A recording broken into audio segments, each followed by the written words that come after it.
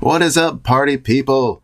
Evan here from Stock Music Musician, and in this video I want to tell you all about some of the awesome, creative, cool new ways people are finding out how to use Reason 12's improved combinator, or what the cool kids call the Combinator 2. First off, if I've left off any cool new ideas, please do leave a comment below and let me know what I've left out. In my mind though, what I'm trying to do in this video is say, like, we've got all the stuff from the Combinator 1.0.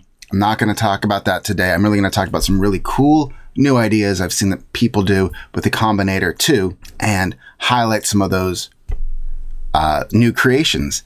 If you want to go further with Reason, I want to let you know I have a free Reason mixing template. It'll help you create much better sounding mixes in Reason faster. There's a link to download it below. And if you've got like more questions about the Combinator, or if you really want me to do a deep dive into the Combinator, please do leave a question below and I will do my best to make a video where we really go deep into the Combinator too. I'm just not sure if there's that much appetite for it considering the other videos out there. So let's jump in and watch this video.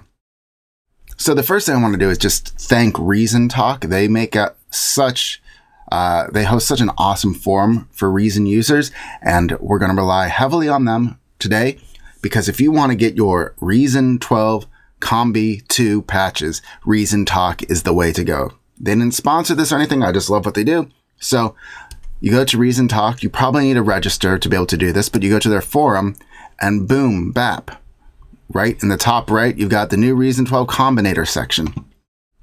Here you have tons and tons of useful downloads related to the Combinator, including a Combinator 2 graphics asset patch that Propellerheads launched, workflow tips, and then all sorts of different Combinator patches that you can download.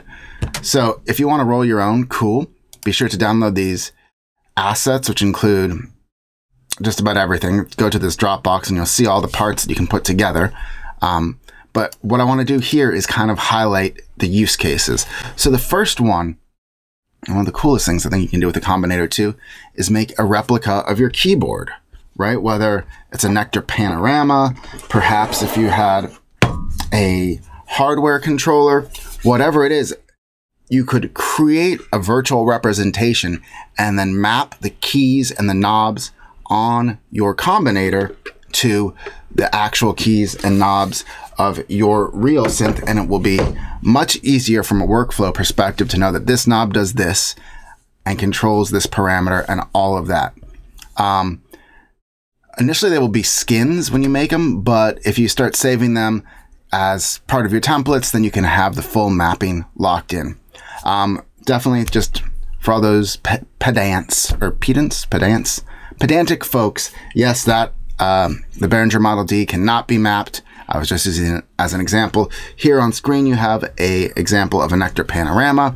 It's a great keyboard for Reason, and you can, see how you can have all the function keys mapped here quickly and easily use them. Next, Reasonistas has been creating these amazing plugins, the Red series, the Silver series. I'm sure they're working on some other things. But essentially, what it would allow you to do is open up these really cool pre-chained sets of the original effects that came with Reason and just quickly be able to access much more advanced signal flows and workflows than normal. You don't have to like load this, that, and the other. All your controls are in one easy to get to place. And so basically this use case is to remix existing effects or instruments in a way that is much more workflow friendly and potentially unlocks additional powers that weren't originally evident. Especially if you were to start getting some additional knobs that could control multiple features or have some CV routing behind the scenes. Next up, it is taking third-party plugins, VST plugins specifically, and normally in Reason, when you have a VST plugin, you need to click the open button to actually access the controls, right? That's not great from a workflow perspective. What these cool cats have started doing is taking the controls from a third-party VST and mapping them onto a Combinator plate and then nesting the VST inside of this already mapped. So all of the controls are easily accessible from the Reason rack without having to hit that open button.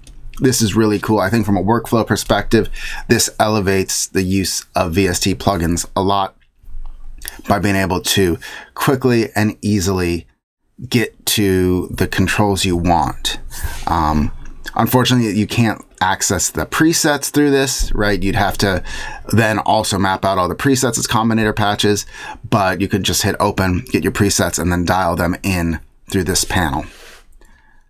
The next really cool use case, I think, for Combinator 2 is the ability to just unlock specific features that are included in other Reason devices, but that were kind of a pain in the butt to map into before.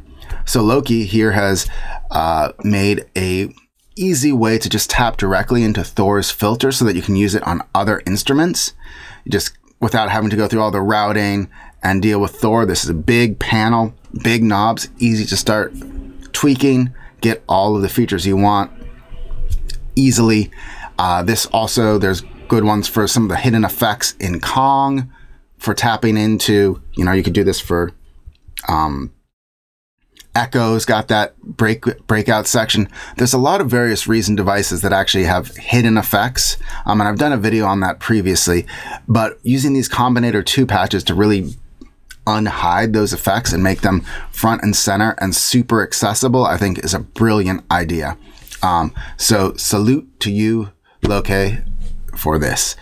And it's a beautifully designed pattern or Combinator as well.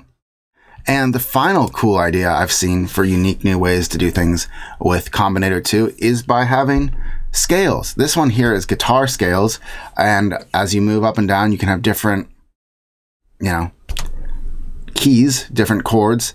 And I think this is a great idea of storing a lot of information in a graphical way that you could sort through easily.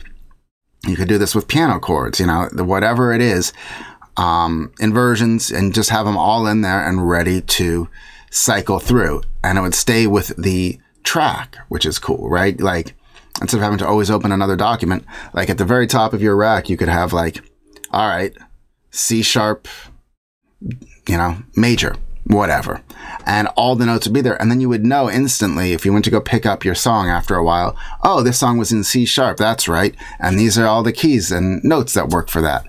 So I think this is a really cool idea. These are some of the favorites I've seen of the new use cases for the Combinator 2.